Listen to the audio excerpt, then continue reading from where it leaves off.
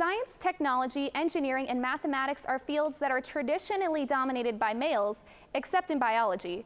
But Cronkite News reporter Angelie Meehan explains how this gender gap still exists in the classroom. As a biological science major and president of Women in STEM, ASU senior Rachel Olzer is science savvy. So I went in thinking I was going to be pre-med and go to med school, become a doctor, and I got involved in research and sort of fell in love with it. Female students fill up Professor Sarah Brownell's introductory biology course, but it's what they're not doing in class that's concerning. In exam scores, so women are underperforming compared to men on tests, and then they're also not participating as much in class. Evidence of these findings can be found in the latest issue of the journal Cell Biology Education, Life Sciences Education.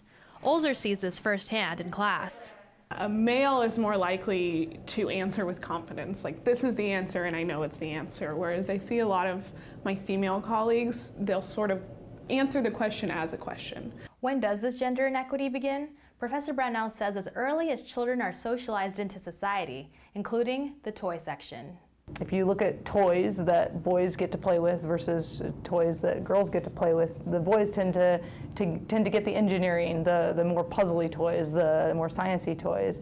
Culturally enforced gender expectations could play a factor in why females choose not to pursue STEM fields.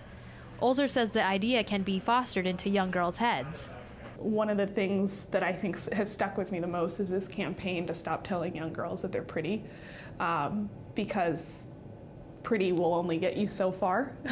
So we need to start telling them that they're smart. Brownell and Olzer both agree bringing awareness to the gender difference in introductory college-level biology courses is the first step to solving the issue.